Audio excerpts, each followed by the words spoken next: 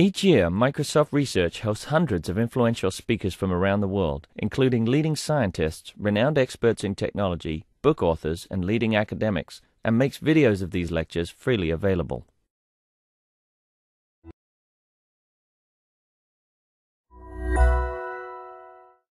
So, thank you guys for showing up. It's my pleasure to introduce Steve Benford here today. He's actually here for today and tomorrow. And Steve is a professor of collaborative computing in the Mixed Reality Laboratory at Nottingham, and he is the director of the EPSRC-funded Doctoral Training Center in Ubiquitous Computing for the Digital Economy. And he's received numerous Best Paper awards over the years, and has co-authored a book. It's actually right in the back if you want to check it out, Performing Mixed Reality. He told me he has a few copies. Actually one. One copy. And has recently been awarded a 2-year Dream Fellowship by the UK's Engineering and Physical Sciences Research Council, and I believe he's traveling under that funding at the moment. Yeah. And I think the most interesting thing about Steve's work is that he manages to do lots of really interesting performance-based work and artistic and creative performances, while also making some really interesting scholarly contributions on those works. And I think that's the trick, and that's the really valuable thing. Thank you. Thank you very much. Yeah. Well, thank you very much for your introduction, and thank you very much for inviting me to talk to you as well. So yes, for the past 10 to 15 years, myself and people in the lab seem to have fallen into a mode of working with artists, particularly those with a background in kind of theatre and performance, to create and tour and study a series of kind of interactive performance works, and to use that as a sort of a vehicle for driving forward our interests in human-computer interaction. And today I'm going to draw on a kind of at least one of the examples of that work, and try and pull out some general principles, perhaps, for how we might design what I'm going to argue is kind of the sense of the extended user experience. Before we get into it, though, I'll just say a kind of few quick words, I guess, about why we choose to work with artists, in particular in a way that we think of as being artist-led. And what that means is very often it's the artists who come to us with the idea for the project that they want to do, and we kind of figure out how we can help them realise it technically, and then we try and study it and figure out what went on. And so why do we do artist-led research? Well, I think there are 3 reasons. One, artists are extremely creative, certainly compared to ourselves. They have ideas that stretch technologies and do interesting things with emerging technologies that we just wouldn't have. So that's number one. Number 2 is public performance is a fantastic way of conducting research in the wild, of getting these technologies into the hands of real people, albeit under a somewhat unusual situation, and figuring out what happens. And if you were kind of working, I think, in highly regulated fields, medicine, transportation, or whatever, you might struggle to do that. But many of these projects we've turned around from meeting the artist to rolling out the project, in kind of in 2 to 3 months. It's as quick as that. So it's a very flexible thing. And thirdly, and most importantly, this stuff is just important. Creative and cultural uses of computing are an extremely important thing economically in terms of the creative industries, and to us as human beings. Expressing ourselves and being creative is a core human value that we need to support. So damn it, it's just important.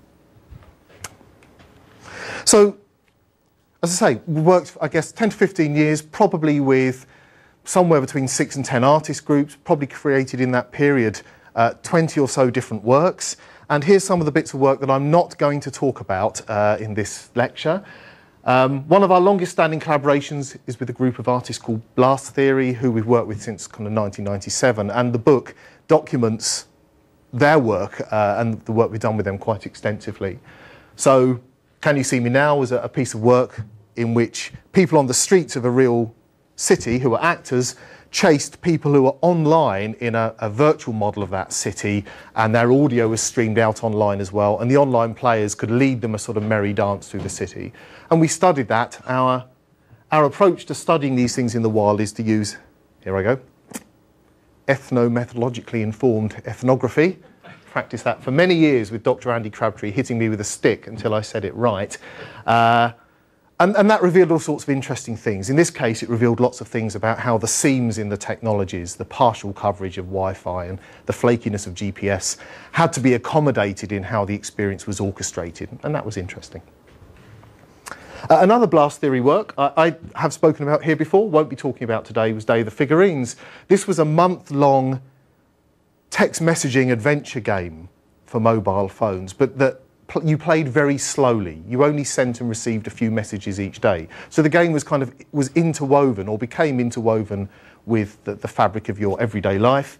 There was also a rather bizarre framing interface that was this kind of tabletop interface where the figurines would move around, that was in a venue that you might only ever see once during the whole month at the beginning, but that somehow framed or gave you a sense of what the experience was about. And we published work about the episodic nature of play and engagement with a slow game. We managed to write a bit about the design of that table, but I'm not talking about that today. 2008, we began a series of collaborations with Brendan Walker, there he is, bit of a TV personality in the UK, and a thrill engineer, he would style himself as, and a part-time roller coaster designer, among other things.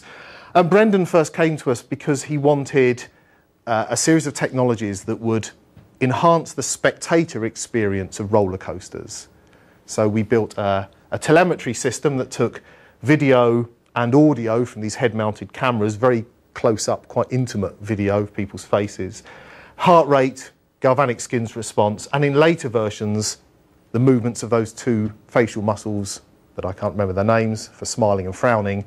And the system didn't interpret this stuff, but rather it was displayed for spectators to see on large screens. You had a very close-up view of someone else's ride experience. And then more recently, we've worked with Brendan to think about how you can use some physiological measures to actually start to control ride experiences. And we built a couple of rides in which you use breath or breathing to control the ride. And breathing's very interesting because it's only under partial control. At times, you can control your breathing remarkably well. It's kind of what I'm doing in being able to speak. At other times, you can't control it at all. You have to breathe after a certain amount of time. And if you build a ride that responds to breathing, you can bring people to a really delicious tipping point between control and loss of control. And after all, what are amusement roller coasters about if it's not about giving up control to something? That's where a lot of the thrill lies. In Breathless, which was a powered swing, we went as far as to put the breathing respirator sensors inside a rubberized gas mask. So just to really up the ante and make you tune into your own feelings about your breathing, you were wearing this gas mask and controlling this powered swing. So those are 4 bits of work that I'm not going to talk about. But I could have probably picked anyone to talk about this notion of trajectories that I'm going to come to later in the talk, because they do all reflect it. But I'm going to just pick on one piece of work, and apologies if some of you have seen it before, because it is quite an old one. It's 2003 now, which is pretty much ancient. But this was a blast theory piece of work, and it just, I guess because it's quite a complex structure, it just serves to illustrate many of the points that I want to make later on. So we'll quickly have a look at Uncle Roy All Around You as a nice example of what I guess we're kind of calling this genre of mixed reality performance. Mixed reality performance as a phrase is really meant to convey a couple of things. Firstly, the idea of performances that somehow mix the real and the virtual, whatever that is, which Uncle Roy does. And secondly, the idea of mixing digital content and media with live performance, from actors possibly, or from the participants who become actors in some sense. Anyway, Uncle Roy All Around You is a performance come game that takes place in parallel on the streets of the city and online. On the streets of the city, you arrive at a venue, your personal possessions are sort of taken away from you, and instead you were given a device and asked to head out into the city and find Uncle Roy. That was your job. And you followed a series of quite ambiguous sort of location-based clues that led you on a dance through the city, eventually to an office that it was claimed was Uncle Roy's office, and you were asked to go in, and from there to a phone box, and from there to a car, and you were asked to get in the car, and various things happened to you. And as an online player, you could have the same experience but from a different point of view. You could enter a virtual model, somewhat fantastical, of this part of the city. You could see where the street players were. You could chat to other online players. But most importantly, you could find out things that these people didn't know. In particular, where is Uncle Roy's office in the city? And once you'd got that piece of information, you could try and build a relationship to a street player by sending them messages and getting messages back and guide them to Uncle Roy's office if you wanted to be helpful, or mess them about and get them lost if you didn't. At some point in the experience, both kinds of players, at slightly different points, are asked a series of questions about whether they would trust in strangers and to what extent they would trust in strangers, and would they be prepared to enter a year-long contract with a stranger in which if this person ever calls them up, they would give them help. And if they say yes, we take their contact details and we exchange it with someone later on in the game, and they get a postcard 2 weeks later that says, if you need help, call this person. So I've got a bit of a video of Uncle Roy. If I can find it. It's fairly long, we won't look at it all, but just to give you a bit of the flavour of the work.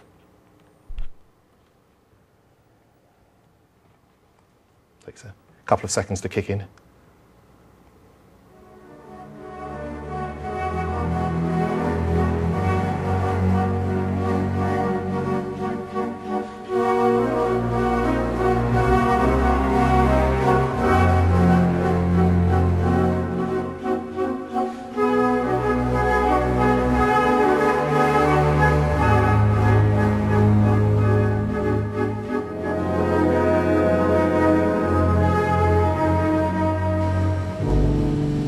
Uncle Roy All Around You is a game which sets online players alongside players on the streets of the city.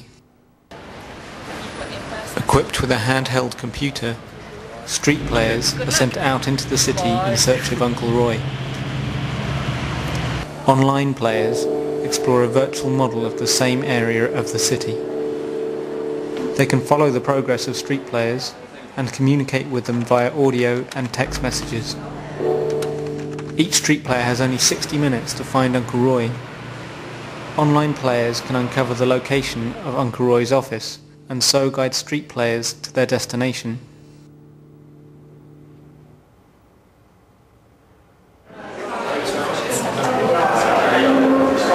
This is a game in which you walk around the surrounding area using one of these.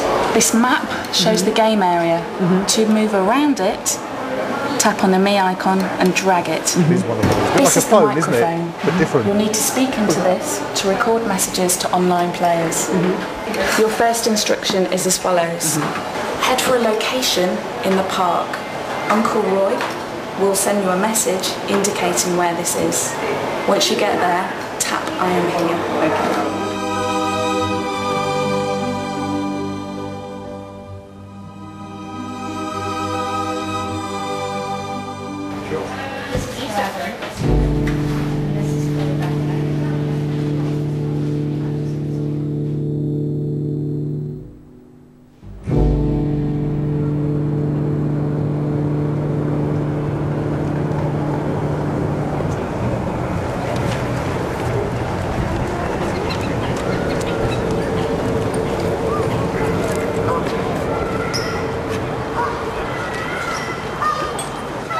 I'm doing well. I need to wait for someone coming the opposite direction. Gently turn and follow them. Just pause for a moment there. I mean, I mentioned the clues were ambiguous, and could give a longer talk about the nature of ambiguity in interface design, which a number of people have written about recently.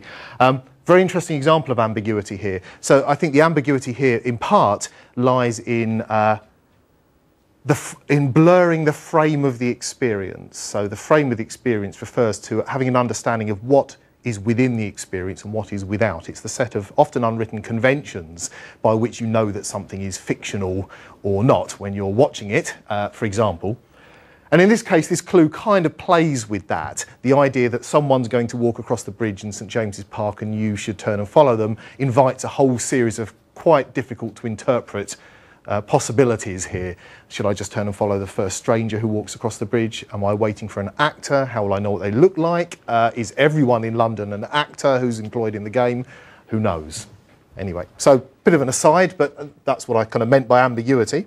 And it's an interesting tactic, again, for generating a bit of thrill and a bit of excitement at perhaps some risk.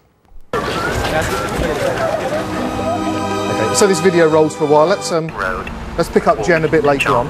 Okay, so a little bit earlier than this though. So she finds Uncle Roy's office. Well, he does first.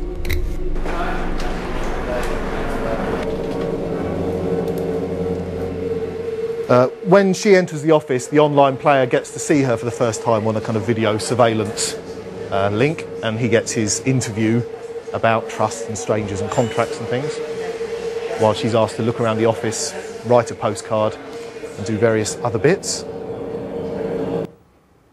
Then she's directed to a phone box where she gets a phone call, and from there to the car, the limousine.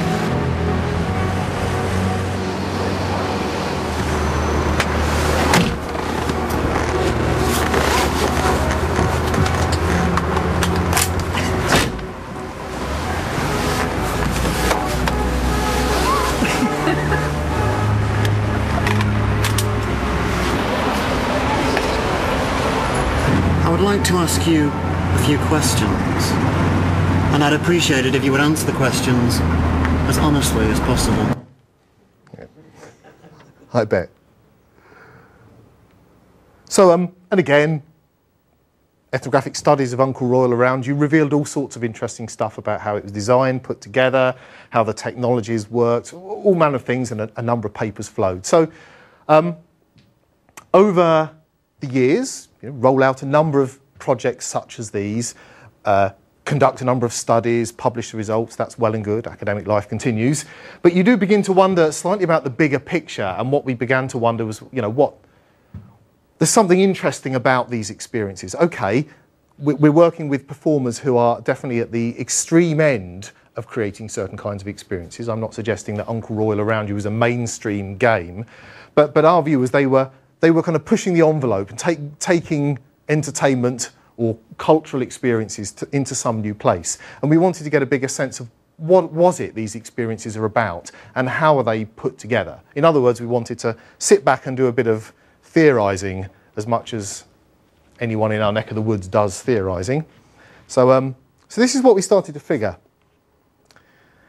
First of all, we were struggling to characterise these experiences in terms of any of the kind of existing paradigms that are out there. There are lots of paradigms. It's virtual reality, and then augmented reality, and then mixed reality. But Uncle Royal Around You seems to be simultaneously several of those at the same time. There's tangible computing and mobile computing, but Day of the Figurines had both tangible and mobile interfaces. There's location-based, there's this and that. What's interesting is the artists don't really seem to care about that. They take whatever is to hand and deliberately mix it up to create something else. So these experiences are online and on the streets and tangible and mobile and whatever, all at the same time. So I think what characterises them at first glance is two things.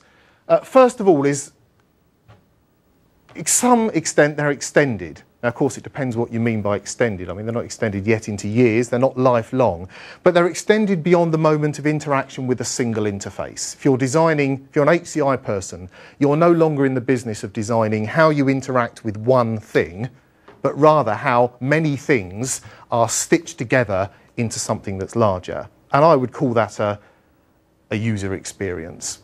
I know that UX has become synonymous, again, with the design of the one thing, with the interface, but my sense is there is a bigger notion of having an experience in Uncle Roy for an hour. And the structure of that experience is pretty complex. It's got real and virtual spaces, sometimes that appear to be overlaid, sometimes that appear to be juxtaposed or somehow adjacent. It's got complex timescales. I won't talk about those, there isn't time. It has quite complex role structures. There are online players and players on the streets. There are actors, there are people behind the scenes. There are members of the public who are somehow involved as spectators or bystanders. And it has a whole bunch of interfaces. So that's not a very exciting conclusion in many ways. It just says, well, they're extended and they consist of lots of stuff. So what we wanted to do was start to find a way of articulating what we thought the artists were doing and what fundamentally these experiences are about. And for that, we eventually turned to a notion of trajectories. And so for this part of the talk, I'm going to make an argument, being a computer scientist, abstracting away just a few concepts, providing a framework that all experiences, at least of this kind, can be described in terms of trajectories, and that's it. Well, not really. And that there are just three fundamental kinds of trajectory, and that's it. And I'll try and convince you of that. So let's have a go. So firstly, the unifying principle of these things, I think, is of taking people on a journey. That's actually quite important. It's not the destination that matters. Uncle Roy and many of these experiences, it's not about reaching an endpoint. It's not a task or a goal. It is the journey that matters. It's having a good experience on the way, all the way, is what you're trying to design for. And they can be described in terms of trajectories. Why is a trajectory a good metaphor to use? One thing that we feel it captures is a sort of continuity of experience. We'll come back to that later on. I've put ideal because there are episodes and breaks, sometimes deliberate and sometimes unavoidable. But underneath all of the things we looked at, it felt like there was something that was meant to flow like a thread of experience. Secondly, trajectories inherently capture the idea of there being individual routes through experience. You have yours, I have mine. Trajectory is something that can be steered and shaped by external forces. Perhaps not so overtly, but it can be bent and moved around in certain ways. And that's something that I'll come back to later on that we felt we saw going on. Trajectories are interwoven with one another, the threads of experience, to create some kind of social fabric, to kind of, I don't know if I'm mixing my metaphors, but that's interesting. We wanted something that captured the way in which different people's experiences would sometimes overlap, sometimes not, and would interweave as part of a larger whole. But frankly, also, it's not really our idea. The notion of interactional trajectories is already out there in the HCI literature. And of course, the notion of trajectories is everywhere in all sorts of fields, from physics to social sciences. But in particular, several people had already published about the idea of there being interactional trajectories. For example, Christian Heath and colleagues at King's College London had studied museum interactions and had pointed out how one person's interaction with an exhibit often serves to configure the next person's route into it and interaction with it. Christian has an example of somebody interacting with a bolt on the frame of an exhibit in the Science Museum, not actually with the exhibit itself. I don't know why they're interested in the bolt. Perhaps they're an engineer, or perhaps they're looking to make a garden shed at home or something. Who knows?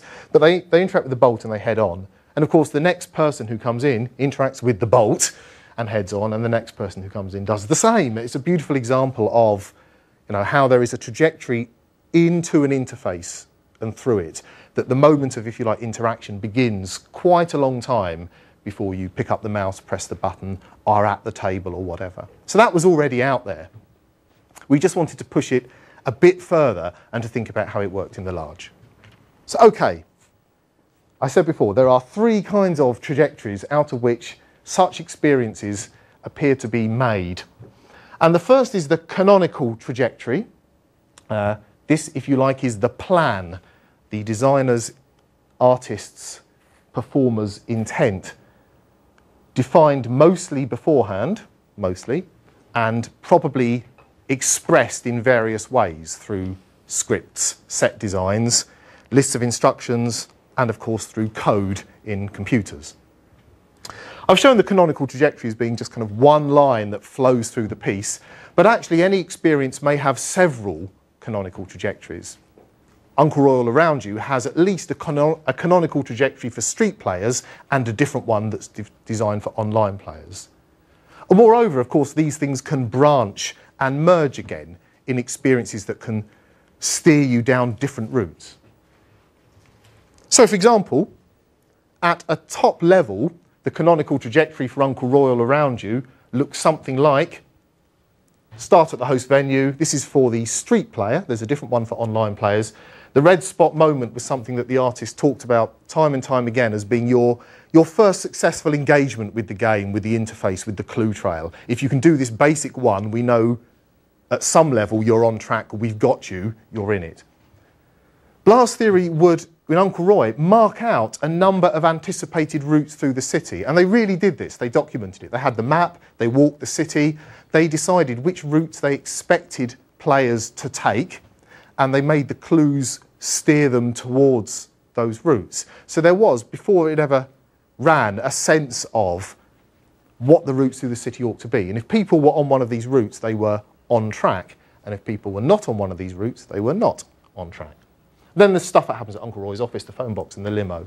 And you could, it's a multi-scale thing, you could probably take any one of these and you'd find a trajectory through it. There is a trajectory through, most definitely, the interactions in the limousine. It's scripted and rehearsed, what's meant to happen in there. There is a trajectory of what's meant to happen at the host venue. If you saw in the video the person handing over the PDA and explaining how to use it, well, that was scripted and rehearsed, and our observation showed re-scripted and re-rehearsed until it was done just right. I talked about the ideal of continuity, but in practice, trajectories have to negotiate various transitions. And these are key moments at which, if you like, the whole enterprise is at risk. And what our studies showed was there are various kinds of key moments, and that the artists in their craft pay particular attention to how to design those. Get it right, you may be able to create something that works more or less continuously. Get it wrong, and the whole thing may fall apart. So what are they? Beginnings is a kind of an obvious one, but the initial ritual and the initial framing of the experience, how someone's introduced, how the mood is set, how the rules are understood, is absolutely critical.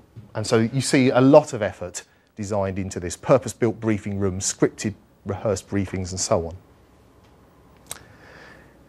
Anything that involves handing over an interface is a really critical moment for several reasons. I mean, if you've ever been in a virtual reality cave with some kind of a head tracking thing, then one of the typical things that happens is you kind of stand in there and as they put it on your head, the graphics are turned on and the whole world is kind of jumping about like crazy until it's on your head and it settles down. That's an example of the problem of handing over an interface. And sometimes that's designed by the artist to be minimal, that they aim for the easiest transition. How can I give this person a PDA they've not used before and get them into the game? Sometimes the opposite. Brendan would make a great fuss about attaching sensors to people's bodies before they go on the rides in a very, very ritualised way to keep building the anticipation. But in each case, it's planned and it's thought about. You don't just hand it over and say, get on with it. Episodes.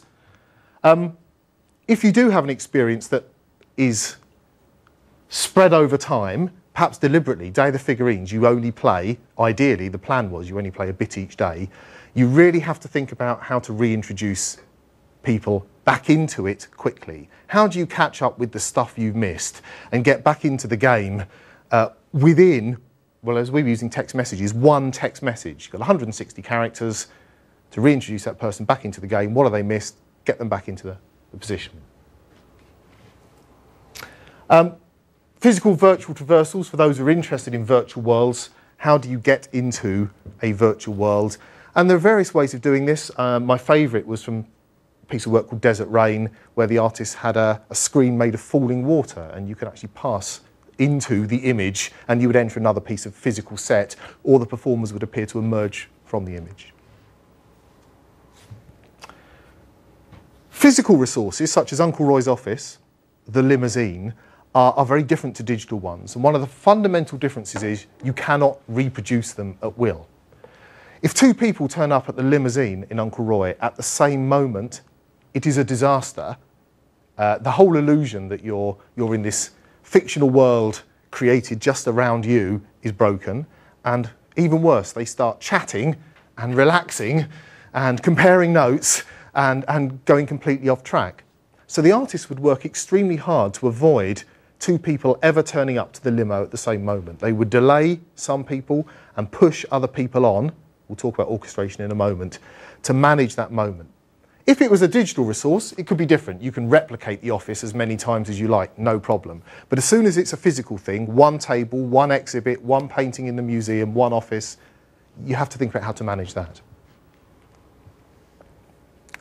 Don't know how many of you worked with GPS, but it seems to me every time we do it, and every time we work with someone new, we say, it doesn't work like you think it works, and they go, that's right. Then we go outside, and then someone stands around for 15 minutes trying to make it work, and the whole thing is a disaster. So it does help to recognise from the outset that the seams in the experience, the bits where the technical infrastructure doesn't quite knit together, you've really got to be aware of those and design for them. If you leave somebody standing in the middle of London with no connection, no way of knowing where they are, no way of them knowing what to do, you've probably got a broken experience. And last of all, endings. And in particular, one of the things we noticed,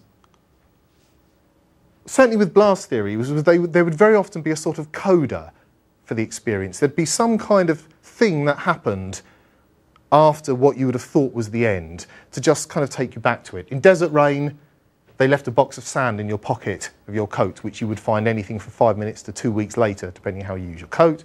Uncle Royal around you, you got the postcards sent you through the post. But there was some kind of little moment that just kind of took you back to it. Well, we won't talk about the transitions in Uncle Roy, there isn't time. Okay, the second kind of trajectory, we're only that far, participant trajectories. If, to use Lucy Suchman's words, if the canonical trajectory is the plan, then the participant trajectory is the situated action. It is what happens, what somebody actually does during the experience, not what was intended to happen. And the most obvious thing to say about that is it can diverge from what was meant to happen. In fact, you might argue that if you have an interactive experience, that's kind of inevitably what's going to happen, giving people the choice, particularly, I don't know, if it's a sort of one of those branching narrative things, there may not be much choice. You end up with a canonical trajectory that just branches a lot and comes back, and the only real choice is which branch do I go down next. But as soon as you put someone in the real world, in the city, on the streets, faced with all of the things they could do, then there is real choice. They can turn around and walk in the other direction because they're lost or bored or have given up, and divergence happens. That's okay. But there is an opposing force, which is that of orchestration. And this is the set of processes, tools, procedures that you can use, you as people, or perhaps you as the system, if you can figure them out well enough to code them, to push that line back to that line, or perhaps to some other canonical trajectory. Maybe they're so far off the original track you have to push them onto one of your other tracks. And again, our studies showed that time and time again, there were very, very well thought out processes for how to do this.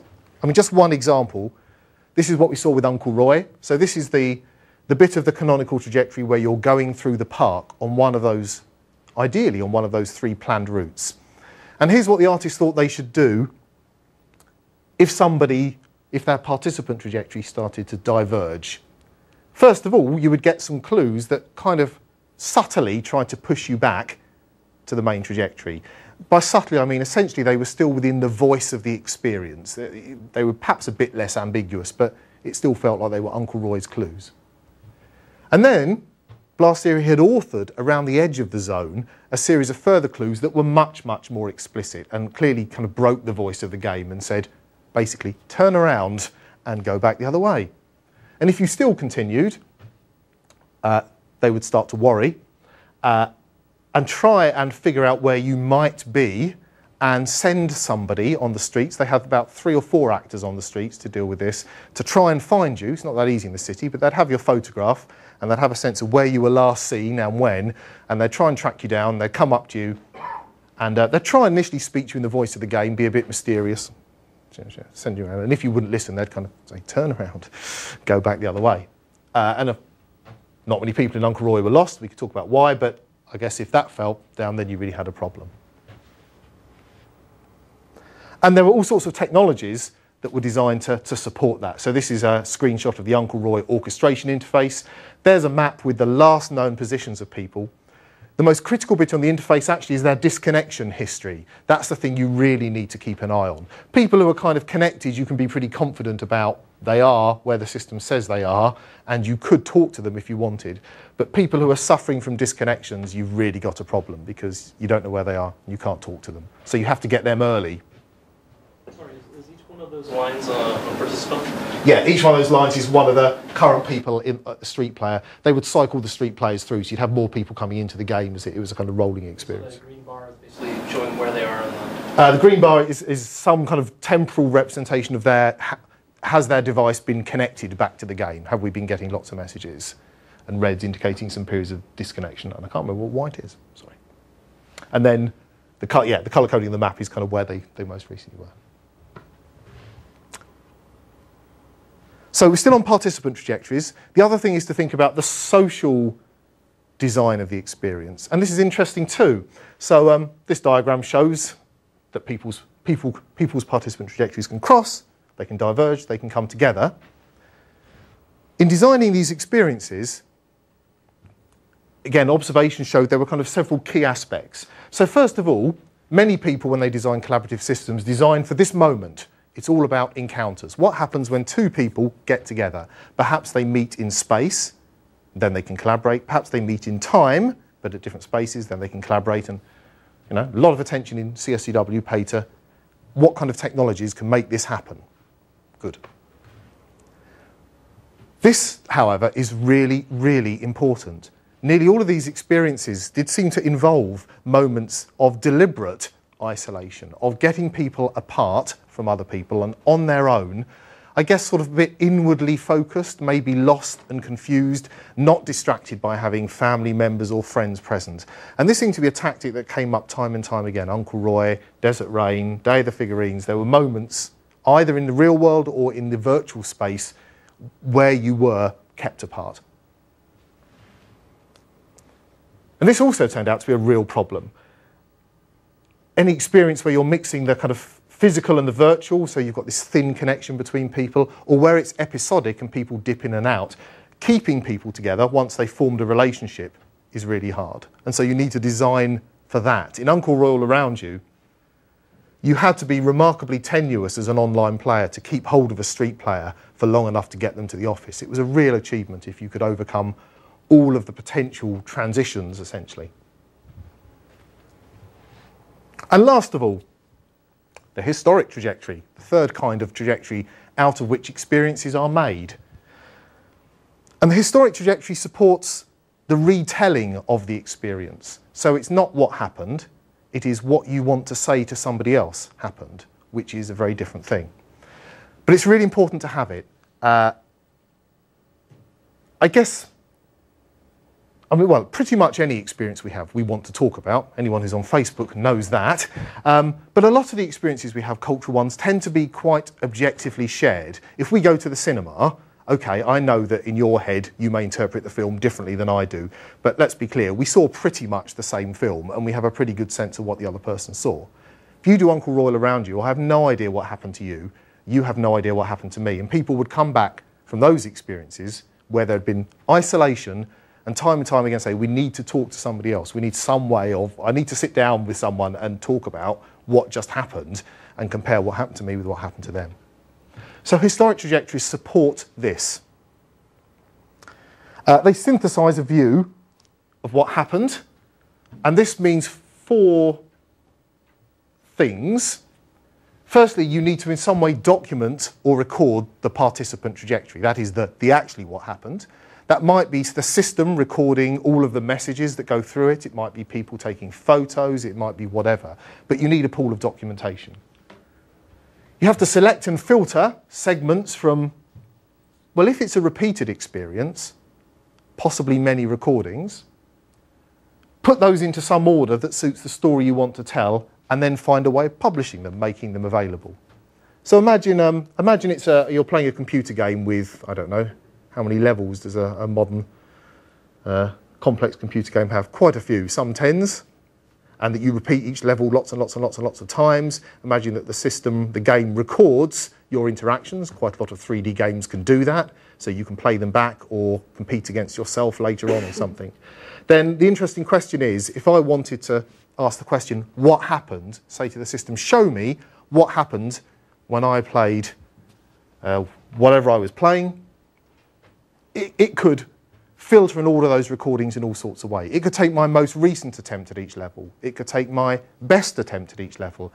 Or if I'm telling the story to Jonathan, it would take the versions where me and Jonathan are both in the game, because surely that's the one he's interested in knowing about. So that basically what I'm saying is, you don't just replay the experience as happened, but you have to give people tools to tell the experience. Now, I don't have, from Uncle Roy, a good example. I mean, it was an interesting, if you like, problem, perhaps even weakness with all of these experiences that we made, that there often weren't good ways of retelling them and replaying them. And so I'll now turn to, for the final bit of the talk, a quite different project where we did see canonical and participant trajectories at work outside of a kind of performance context in a much more mainstream setting, but in particular we were able to explore this idea of the historic trajectory. And the setting here is the amusement park or the theme park. And in this case, for 2 or 3 years now, we've been working with Alton Towers in particular and Thorpe Park, which are kind of 2 of the UK's bigger theme parks. In general, looking at technologies for entertainment. So some of the ride design stuff we've done with breathing and those things have been kind of in partnership with these folks. But also we looked, as one part of it, at souvenirs and storytelling. And this kind of told us some quite interesting things about supporting the historic trajectory. So a change of setting, let's get to the theme park, and we'll just spend a bit of time thinking about how people might potentially construct their stories of a day in the park. I mean, the first thing we did was an ethnographic study, a sensitising study, where we followed a number of families around the park. We looked at how they treated the souvenirs that were available in the park, how they talked about them. We looked at their own photo work. We visited them in their homes afterwards. We talked to them about how they used those photos and what was on display. And that uncovered a number of interesting things. I mean, firstly, the theme park is rife with souvenirs of all sorts, mugs, t-shirts, whatever, but in particular with photo souvenirs. So you probably know, you go on a ride, you come off the ride, probably, if it's a big enough ride, a system has automatically taken your photo in an attempt to capture the picture that nobody else can, and it may try and sell you that photo, in the case of Alton Towers, within 2 minutes of getting off the ride, past the kiosk, you buy it then, or you never buy it. That's the way it works at Alton Towers. And then you get it kind of nicely mounted. But also people, of course, take their own pictures or try to take their own pictures too. So yeah, without going to, given time, too much detail, our studies pulled out a number of interesting themes about this construction of the historic trajectory. First of all, at Alton Towers, a common theme, not the only theme of stories, but a common one was the rite of passage. Alton Towers is typified by having quite a lot of thrill rides, and people go time and time again, and as the kids grow up, one of the themes is doing your next big ride. You know, sort of social bonding, being part of the family, you know, everyone's done the big ride, now it's your turn. That's quite a scary experience. And as a result, you see some contested stories. So this is the on-ride shot of Jamie. Now, I don't know if you notice anything particularly striking about that photo, but in my opinion, and apologies, Jamie, if you're watching, because I know you don't agree, because you told us, I think he looks a bit scared. I don't know what you think. Certainly, Jamie vetoed his parents buying this picture, absolutely vetoed it. He just would not have it. Jamie was very happy to take a medal to school and tell his schoolmates about how he'd ridden Nemesis, but that was out of the question.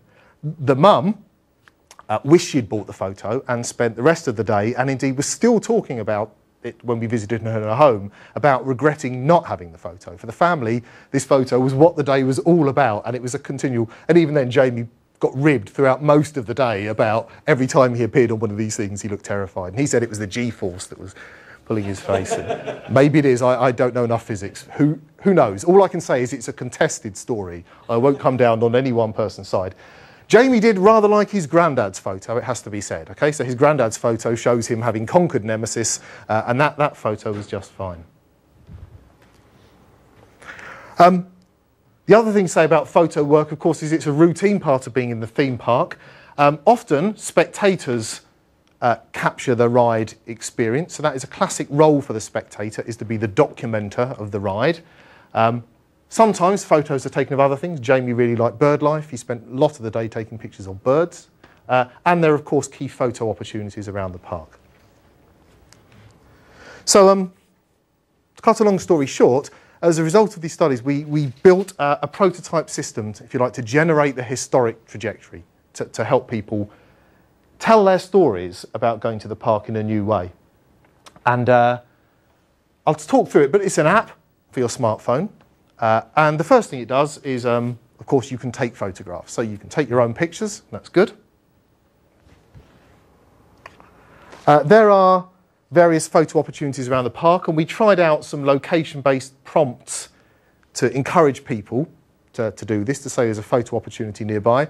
We can talk later on about how successful various location-based prompts were or weren't.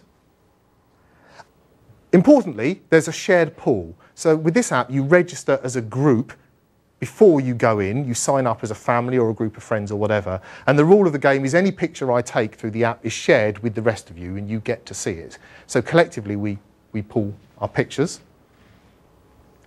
And then you can caption the pictures. You can add speech bubbles to them, and you can add captions that run along the bottom in a kind of cartoon-like style. Any captioning you do, again, the new captioned image is put back in the shared pool and everyone gets to see it. You can caption whatever you like.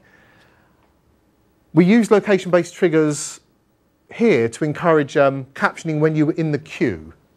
So thinking about, again, the nature of the experience, we figured out queuing is a real pain, which I think everyone in the theme park business would agree is true, and that if you can recognise when people are in a queue, and it's not that difficult with GPS to do that, then you can give them some kind of prompt that says, now would be a really good time to look through that pool of photos and do some captioning and do a bit of photo work.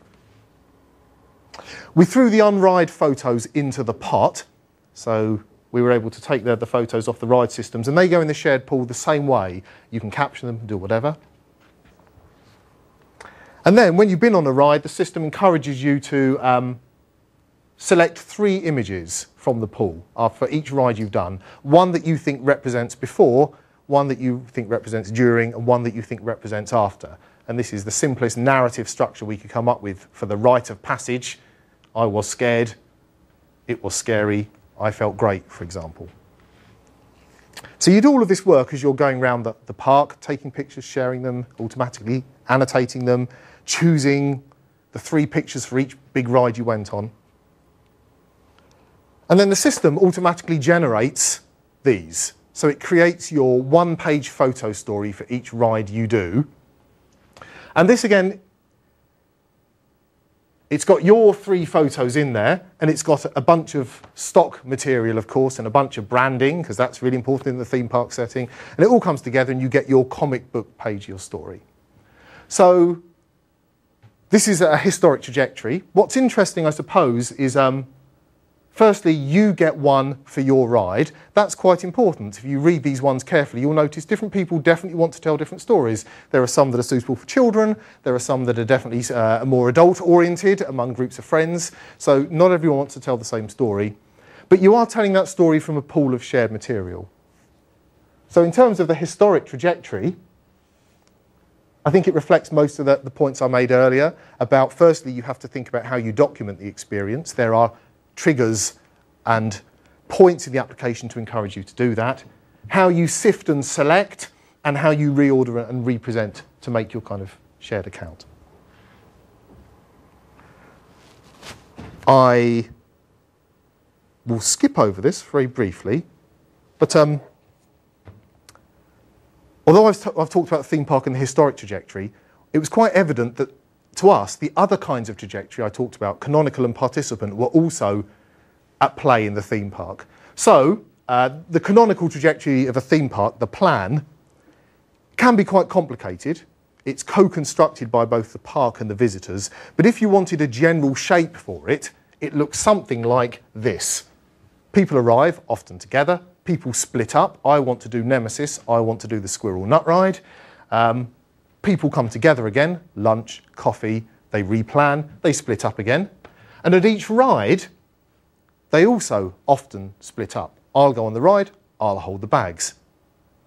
Without going into more detail, orchestration work becomes difficult for people. They spend a great deal of time trying to orchestrate where these trajectories come together in particular. Meeting someone at the end of a ride is really quite difficult because you don't know how long the queue is, you don't know how long the ride is. There's, I don't know, 20 people coming through every 5 minutes, so you hang around for hours. Meeting people for lunch is also really difficult because you don't know when their ride has finished and they don't know when yours has. Equally, when it comes to interrupting people, we think we learnt some of our notifications were good, some of our notifications were bad. So in terms of opportune moments for mobile notifications, when the spectator is queuing, when the rider is queuing before they get on the ride, good time. I'm generalising a great deal here. There are many fine nuances. When spectators are waiting around, quite a good time. When people are coming together, quite a bad time to notify them, because at that point they're engaged in lots and lots of other social stuff, like, hi, haven't seen you in a bit, what's going on? The last thing they need is a bunch of system notifications saying, don't forget to do your atomic. And there are various other points. I mean, the rider, when they're on the ride, you just no point interrupting them because they can't get their mobile out. It's disallowed. So I guess I'm suggesting that these trajectories are also quite a useful way of starting to think about things like mobile notifications, interruptions, and possibly how they work as well. So look, I'm pretty much out of time, I'm sure. What have I tried to do? Well, a bit of a journey, I think, first of all, from some stuff that is very much at the kind of cutting edge, I suppose, of kind of performance and art, but which I think inspired some thinking about mainstream experiences.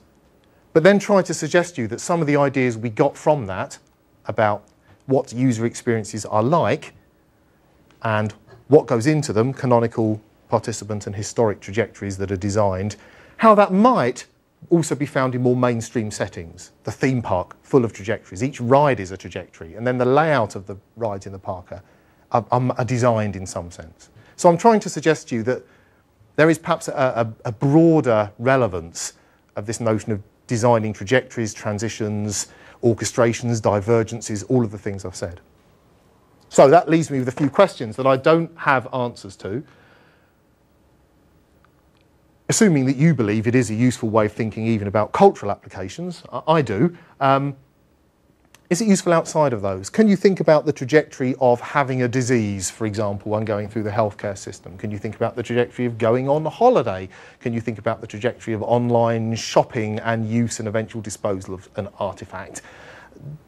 Does it have the same sense of participant, canonical and historic? Do you need to document and reflect on them? Are there the same social overlappings? Interesting. Career. Or having a career or a life. Is there a lifelong trajectory? Now, these are all good questions. Do they provide a general basis for understanding this notion of extended user experience? One particular thing that we haven't thought about, I think, hardly at all at the moment, is how different trajectories of different experiences overlap. So although I said, oh yeah, 2 different participants in Uncle Roy, you need to think about how they design, that was all still within Uncle Roy. Never said anything about how Uncle Roy overlaps with receiving your work email, overlaps with being in the theme park, overlaps with shopping. At any one moment, you and I are involved in probably several trajectories or threads of activity, and the whole nature of mobile devices is that they are increasingly connected and rubbing up against one another.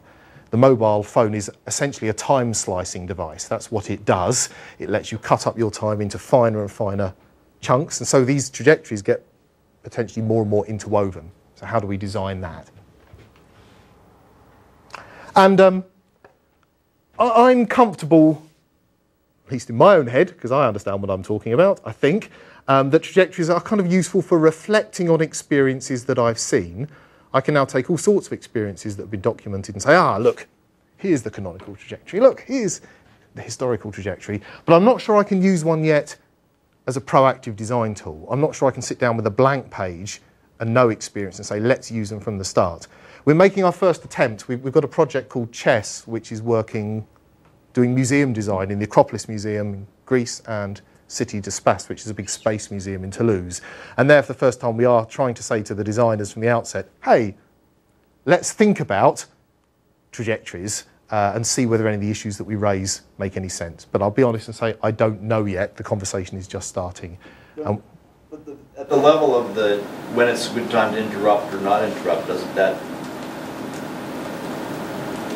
wouldn't that be something that you would build into the design? Or? So that's what you would hope, yes. And what we're trying to encourage is whether you can write these things down. But it's interesting. Then all sorts of questions about what does the annotation look like? Does it look like my wiggly lines? Does it look like whatever? So how you express this stuff and how you write it down, and really whether it has a kind of proactive purchase and design, I think would be definitely a question for the future. So look, that's it. By wild coincidence, there is a book. The book documents the blast theory works, Brendan's works, and some works with other artists as well. But it then does kind of pull out, in hopefully quite a grounded way, this notion of trajectories. So I'll stop there. Thank you very much for asking once again. Thanks for your time and attention. Thank you.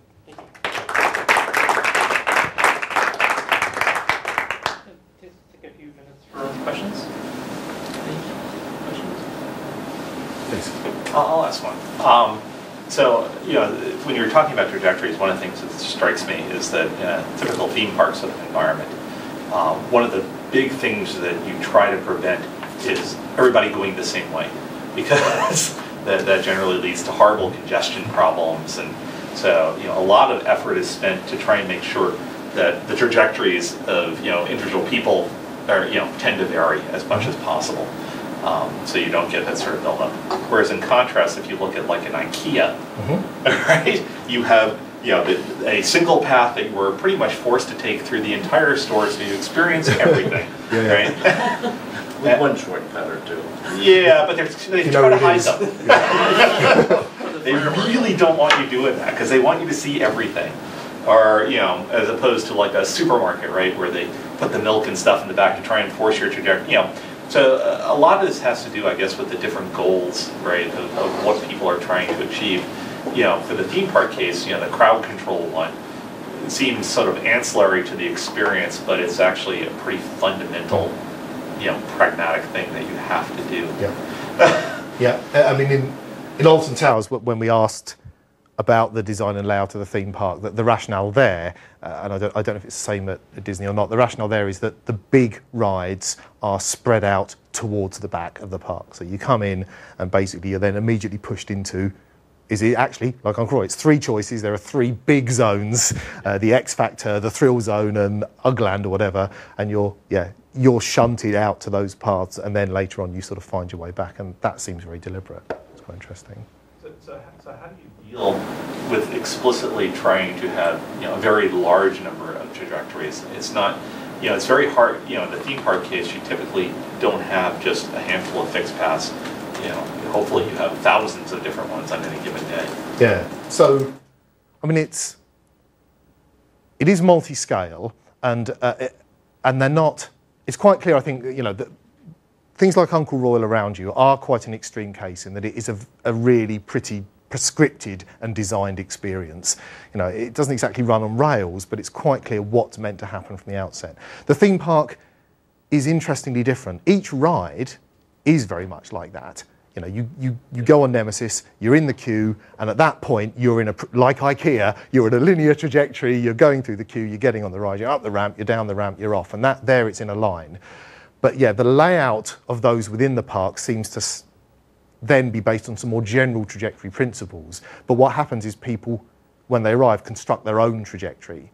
Are they I assume that they've analyzed the different, there's patterns in the trajectories that people take.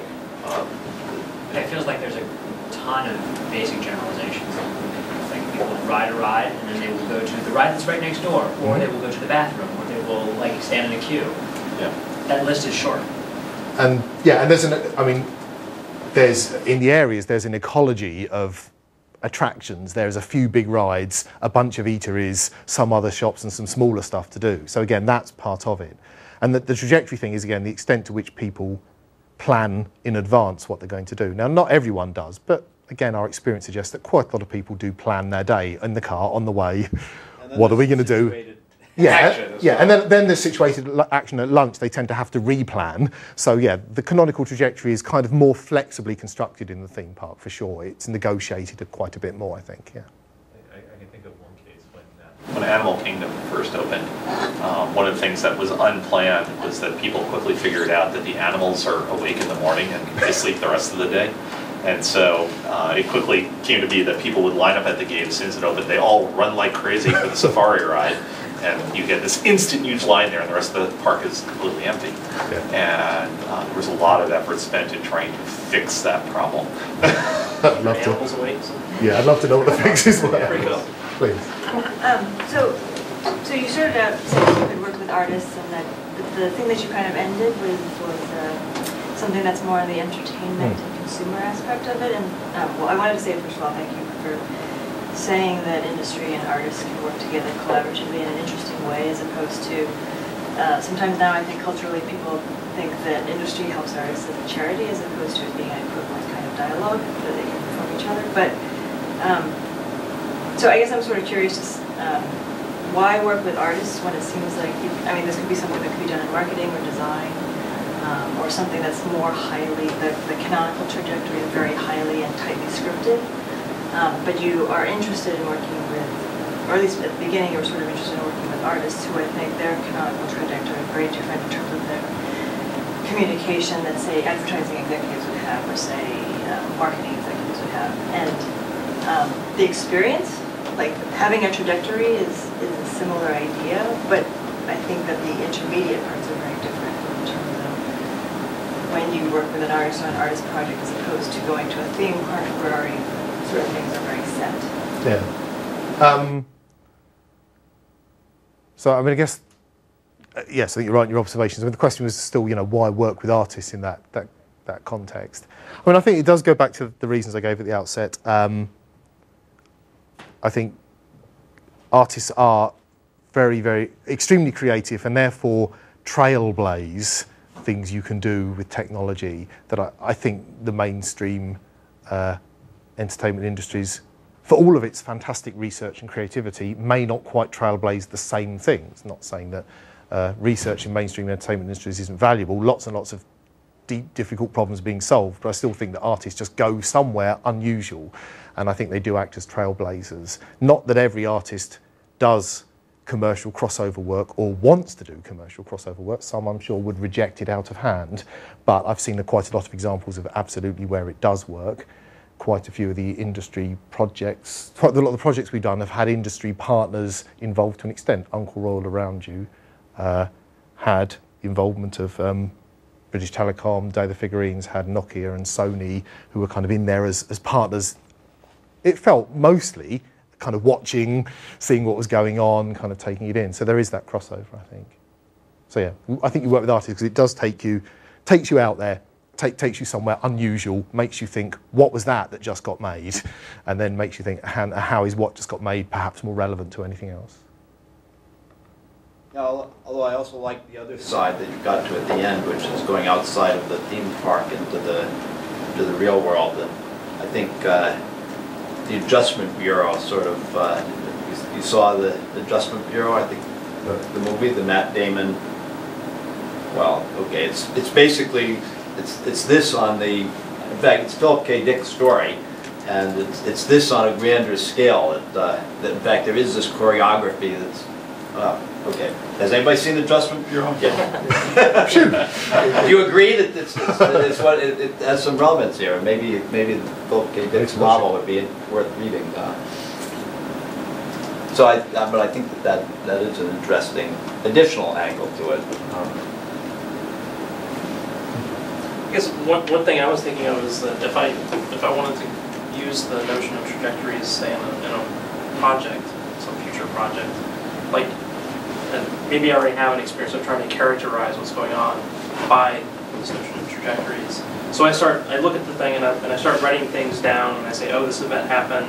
Maybe I do a few of those diagrams that you have, and pretty soon I realize, oh shit, this is starting to get really complicated, and there's so many different ways to experience the thing, and I feel like I'm going to be very quickly confronted by the complexity of how to just write it down and talk about it, manipulate it, or worse yet, what if I had a sensing system that watches people moving through my experience and then upchucks this representation based on the sensing. Maybe I fit some data. I don't know. Just I'm worried that the complexity of reality is going to just be really troublesome for these representations. I think that's correct. I mean, firstly, first point is, the complexity of reality is great. It is really complex. And so what you're trying to do is, whenever you're making one of these things, you are designing a complex, multifaceted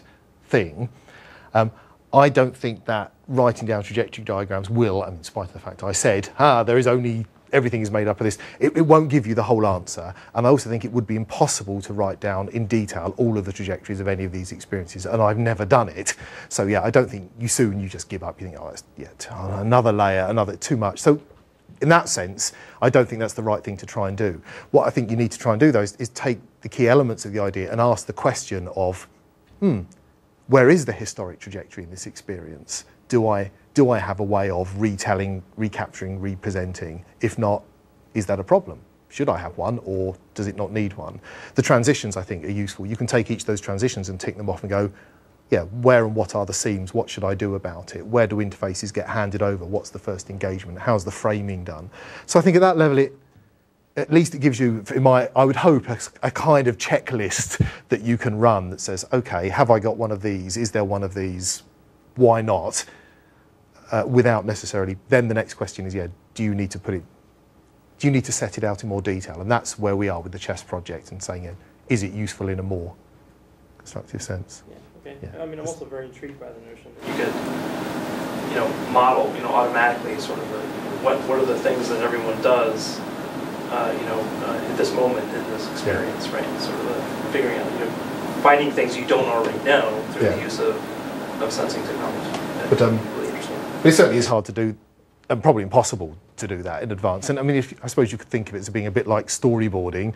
Storyboarding in experience is useful, but you probably can't write a storyboard for every nuance of it. There's always things you miss in the interstitials between the frames. And I think it's like that. Yeah, I think there's opportunities to look at it. I mean, at a life scale, the number of detours is potentially infinite. But if you start with a linear movie, there's no detours in a sense. And interactive gaming, you have more, so you can kind of define the detour points. And, kind of at a life level, I wonder if there's some opportunities around cell phones where, that's often the interrupter that kind of presents you with new detours. Because somebody sends you a text or says, here, let's go eat that. And so maybe there's some filtering opportunities there with, if you really want to stay on a life trajectory, you don't want to make that stop at McDonald's or something. It reminds me of, so John Crum has this project where he's trying to model trajectories of people driving, right? And so you can attempt to predict where you're going based on, just a few miles out of your driveway. Fairly reliably. It's kind of a little scary in some way how boring we are. But, and it's all data driven. Yeah, that's also, driving is a really interesting one, isn't it? Because there's a sense in which, if you were trying to think about, as I say, the open question for us is, to what on earth does it mean to actually then put different experiences together? Something like driving is quite interesting because that's one that feels like it probably dominates others when you do it in quite an interesting way. When you drive, there are certain things you really do have to do to be safe, and there are certain constraints spatially you are going to satisfy, certain constraints you're going to satisfy, not leaving each other. If you're in the car with each other, you're going to be there for the next 3 hours. So it's quite interesting about whether some trajectories essentially would shape others a lot more that then have to fit against them.